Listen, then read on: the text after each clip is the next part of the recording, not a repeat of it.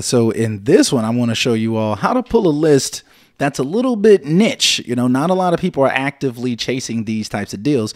What's going on, guys? It's your man Ed Hayes, the wholesale coach, here, back for another video. And in this video, I'm going to be going into Propstream and showing you all 10 lists that you need to go in and pull right away, and how to actually pull those leads inside of Propstream, guys. So I hope that you all are pumped for this content. Go ahead, hit that like button for me now. Subscribe to the channel if you're brand new around here, guys. And let's go ahead. Let's get into it. Get it that I'm never going back. Get it that I'm never going back.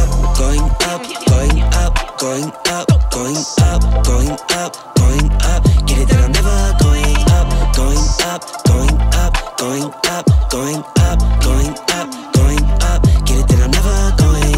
I get to it out the runway. I'm sure that most of you all who are going to check out this video, you probably already have an account, or maybe you're thinking about grabbing one. If not, if you don't have one already, go ahead, use the link in the description of this video to get started.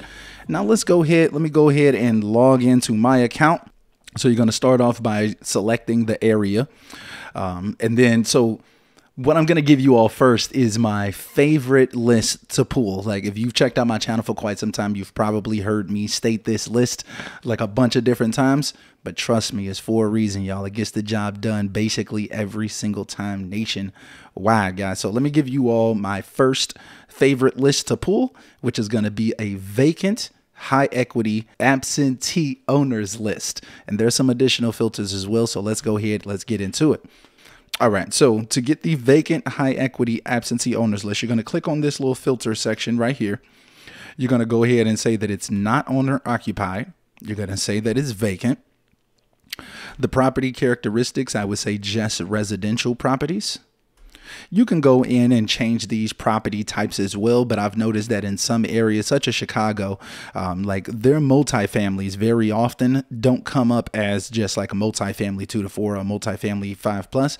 In Chicago, the multifamilies come up as apartments generic, and that's a lot of the apartments out there. So if you didn't have that selected, you would end up missing out on a ton of really, really great opportunities out in Chicago. So I'm not going to mess with the property types. I'm just going to make sure that it's only residential. A lot of times I will exclude HOAs as well, just because it's extra stipulations. People have to do additional things to actually be able to sell and buy HOA properties. So in this example, I actually am going to go ahead and exclude the HOAs. Then from there, we're going to make sure that these properties are not on the market. So we're going to say no to on the market. Then from there, we're going to go to the ownership info. And usually what I'm going to do is that I'm going to require that these leads, that the people have owned these properties for at least 10 years. All right. And then next, I'm also going to make the owner type individual. You want to make sure that you do that. If you don't do individuals, you will get LLCs and trust and things of that nature that you typically cannot get skip traced from a regular skip tracing service like a Propstream or a batch skip tracing and stuff like that. Very often they don't have LLC information. So then from there, we're going to go ahead and go to the valuation and equity information. And usually what I want to do is I want to cap the value, the estimated value of these properties at about $300,000. I've noticed that the sweet spot seems to be about $150,000 to a $250,000 ARV. That's usually where the most people are saying yes. Now it can be a little bit lower. Typically it's not on the higher end, but like we're going to just max it out at $300,000. And you see our list over here is starting to shorten up. All right. It's getting smaller and smaller over time as we're going on. So also when it comes to the equity, so I'll go with this estimated equity percentage, and I'll say a minimum estimated equity percentage of 45%. Boom. So then from there, I mean, this is pretty much the list right here. So this is like my favorite list that I've historically pulled nationwide This list does not miss, y'all. Actually, I want to give you all a real quick tip when you're pulling these lists from Propstream. So let's say, for instance, you're doing some virtual wholesaling and you not only want this list in Chicago, but maybe you want to get it for the entire county of Cook County. Like, you don't have to go back through and put in all of those filters for this different area. You can literally just type in the next zip code and keep it moving. All right, so for this second list, guys, I'm going to show you all how to pull a list of out-of-state owners that are likely to want to sell. All right, so let's go ahead and remove our filters from the last search. And we're just going to go back to Cook County, actually, because I like the amount of people that was on that list. So let's go ahead. Let's start off with our filters. Now, pretty much what we're going to be looking for are out-of-state owners who have owned the property for at least 10 years and have high equity. All right, so we're going to say it's going to be non-owner occupied, because they don't live there. They're out-of-state owners. We're going to say ownership information. We're still going to do individuals. And then we're going to say absentee owner location as out-of-state. Boom. So you see on the Propstream list, we still have over 23,000 leads available to us in that scenario. So we're also going to say they've owned it for at least 10 years. So we're going to say the estimated value is no more than 300,000. And we're going to say that they have at least 45% equity. Once again, years of ownership, we're going to say they've owned it for at least 10 years and they live out of state. And this property is vacant. We want to say that it's vacant as well, just with the amount of leads that's left. The more stacking that you can do on your list, usually, the better results you're usually going to get when you're pulling these leads. So we're going to say that it's vacant as well. Let's see. Ooh, that only brings us down to 168. So maybe we'll just bring that back to any in that scenario. We'll go ahead and bring the property classifications to residential. We'll say that it's not on the market. So some things are going to be pretty static. Every single time I pull a list, I'm going to make sure that it's not on the market. I'm going to make sure that I say individuals only. And I'm usually going to make sure that the estimated value of that property is no more than $300,000. And I'm also always going to have residential properties only. So those are just kind of like a few things that stay pretty stagnant no matter what list you're pulling for Propstream. All right, so that's how you pull a list of out-of-state owners with high equity that are going to be likely to actually want to sell their properties. Now, let's get on to the next list. Now, this next list right here is really was like a kind of like a game changer type of thing that they put into the Propstream system so we can get this information. And what they're called are zombie properties. All right, so a zombie property is basically a vacant pre-foreclosure. All right, so let me go ahead and show you all how to get this list. It's actually extremely simple on how to get this list, and you may want to add some additional filters as well. But basically, you go to this quick list choices section right here, and you're just going to go down to zombie properties and click on it. Bang, simple as that. There are 454 zombie properties in Cook County, Illinois right now. Now, you may just want to take this entire list, or you may want to go ahead and add some additional filters onto the property. So these are just vacant pre-foreclosures. Now, what you may want to do is go ahead and just say, hey, look, just give me the individuals. I know that there's probably going to be some corporate situations. Boom. You see, we took over 100 people. If you had to skip trace all of those LLCs, you would have wasted a decent amount of money right there. Okay. So there's some filters that you're going to want to put in, such as even like this equity information. I'm going to go ahead and say that the estimated value is $300K or less. So I'm not working with these $500,000, $1.2 million properties and stuff like that or whatever. And then I'm also going to say that it is a residential type of property and that it is not on the market. So like I said, some of these things are going to stay pretty static no matter what. So now I'm left with 281 leads. I would probably go ahead and pull this particular zombie property list. Now let's get to the next one. All right, so the next list that you need to pull right away inside of Propstream is going to be the utility and tax lien lists inside of Propstream. So let's go ahead, let's get into it. All right, so once again, you know, some things are going to remain static. We don't want properties that are on the market. We're only looking for residential properties. We want these properties to be $300K or less, and we want these people to be individuals. All right, so some things are always going to stay the same no matter what. All right, so keep that in mind. $300K or less. Bang. And now to get these utility liens, what we're going to do is this. we're going to go over here to the lien / bankruptcy / divorce status section. And then we're going to choose a specific lien type as tax lien. And we can also do the utility lien, but you may want to do one list or the other. As you can see right here, guys, we've got like over almost 11,000 people with tax liens in Cook County, Illinois. All right. If we add the utility liens on top of that, which is like the water shut off list and things of that nature, it goes up to about 11,000. So yeah, I mean, but like with a list this size, obviously if you have the 10,000 quota on Propstream, this is going to be a little bit too much. So one thing that I would probably do is I would say, okay, let's see what it looks like if I just say vacant properties. That looks a lot more reasonable with about 1,135 properties when I say that they're vacant. So now it's vacant tax and utility lien properties that are worth $300K or less, not on the market, residential properties only. Great list to start pulling right away, guys. Let's see how many people you have on this list in your area. All right, guys. So this next list is actually not even a list of sellers. It's one of the best ways to come across a great list of cash buyers. So let's go ahead. Let's get into it. All right. So once again, we're going to go to this quick list choices section over here. And we're just going to look for the flippers category. All right. So these are people who purchased a property at a low cost and then flipped that property within a short period of time and sold it for more. All right. So in Cook County, Illinois, Propstream has 1,324 flippers on the list, right? So there's additional information that you could put in as well, right? I would probably go ahead and do the individuals only for sure. So that's going to slim down half of our list off the rip, as you can imagine, since these people are cash buyers.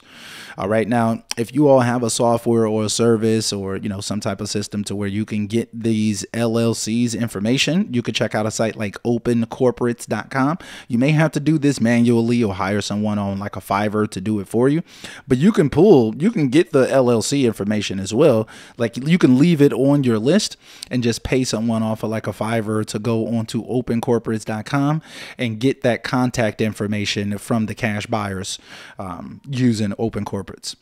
So these are cash buyers basically. So we don't even need to say like whether the property is on the market or not. All of that stuff is basically irrelevant. All we really need them to be is a flipper in our reality. So but if you want to save your skip tracing dollars, if the service that you're using is still going to charge you regardless of whether it actually gets you the lead or not, then you probably want to go ahead and just go with the individuals only.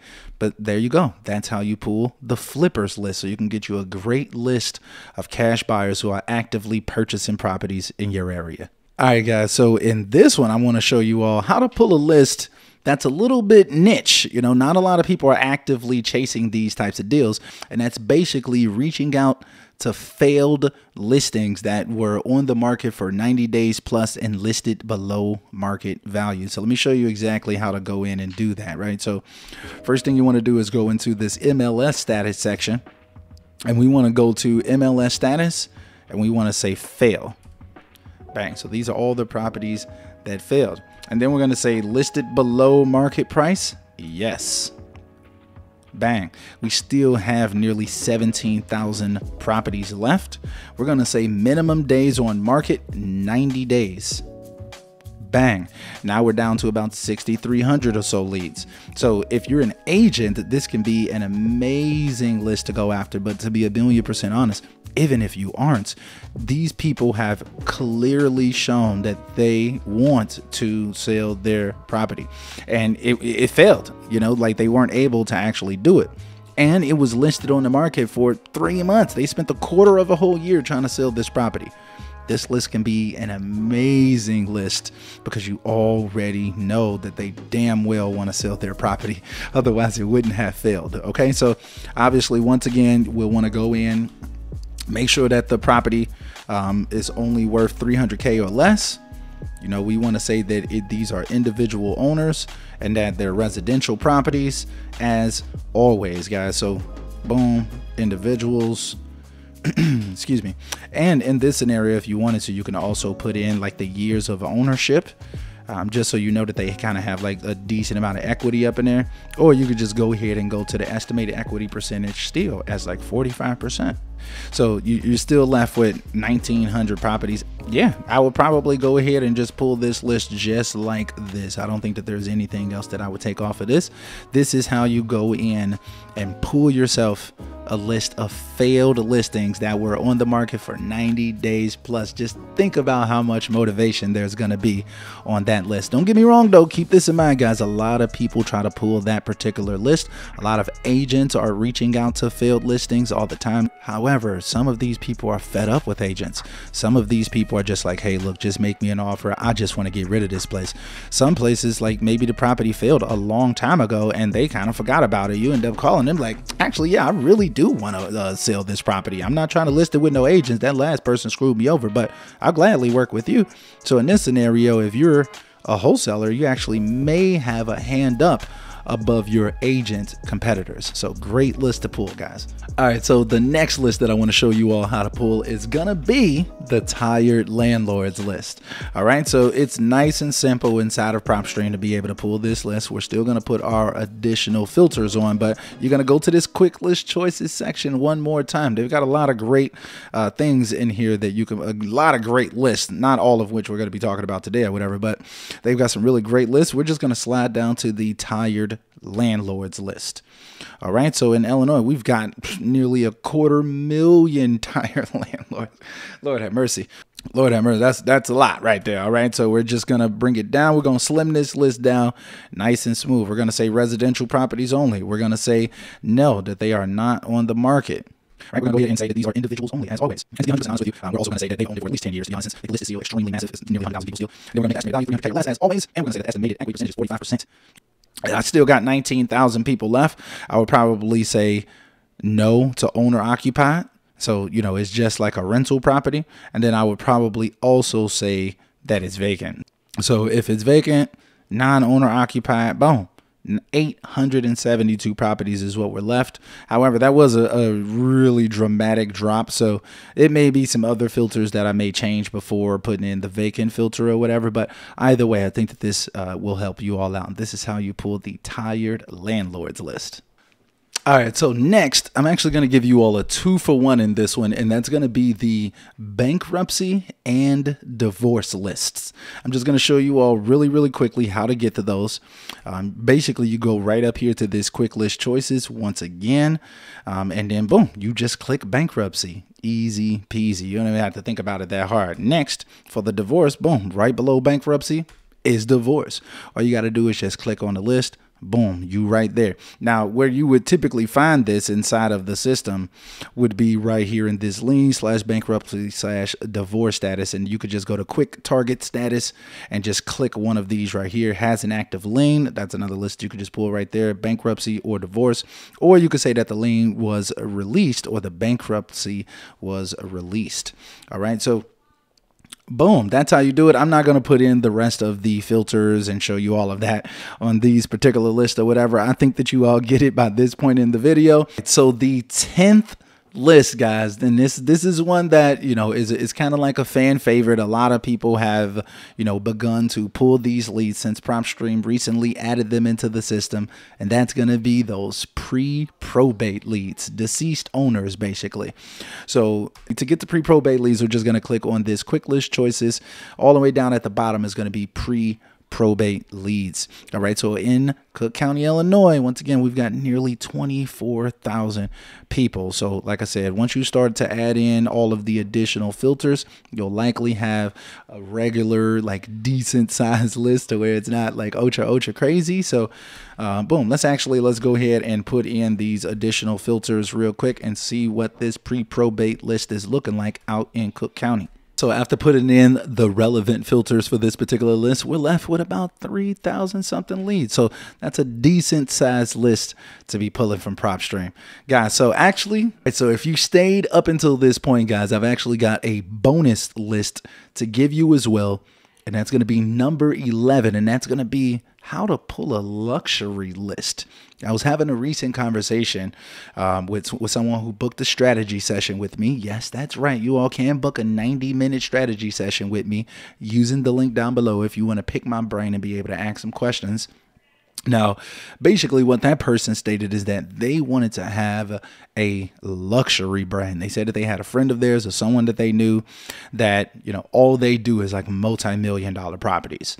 Well, I told them, hey, you know, if you want to get into it, it's definitely possible and you can pull those leads directly from Propstream. So let me show you how I would go in and actually pull myself a luxury list. Boom. So first off, for it to be luxury, right, we've got to say that the estimated value of this property is pretty massive, right? So depending on your area, it may vary, but I would basically say, show me all of the properties where this estimated equity is over 400,000. Well, the estimated value is over 400,000. And, you know, who knows? Maybe you want to do $1 million. You know, like maybe that makes more sense in your area. Maybe you live in Miami and there's tons of $1 million properties. Look, in Cook County, there's almost 37,000 $1 million plus properties, right? So that would be first things first. Make it worth $1 million at least.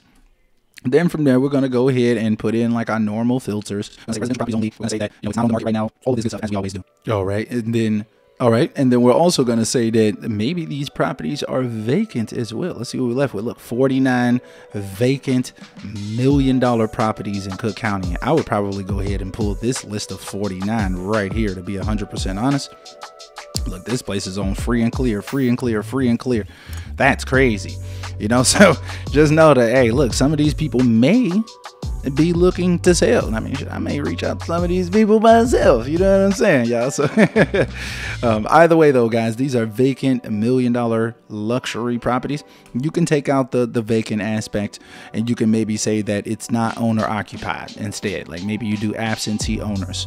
Still 1,379 absentee owner owned $1 million plus properties. That's ridiculous, guys. So you can definitely, reach out to these individuals, pull these lists, guys. That's a niche list right there. I promise you, most people are not even considering targeting luxury types of homes. But if you know and have buyers who are looking for luxury homes, then guess who's going to be winning? You're in the money. You know, like you'll be doing a lot of people's entire career as a wholesaler on like 1 to 2 deals in all reality. So anyway, man, I hope that this video helps, man. Like if it does, man, make sure that y'all hit that like button, man. I just really went into detail and gave y'all some of the best lists and how to pull those lists directly from Propstream, guys. Like I said before, make sure that y'all check out the links in the description of this video. Hit the link to grab Propstream if you haven't already. Also, guys, definitely check out my Wholesaler University course. I've got over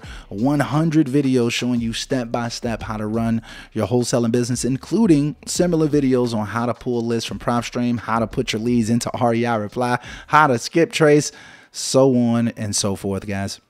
Anyway, I think that's about it. I hope that you all are staying healthy and staying blessed. And until next time, guys, we are out.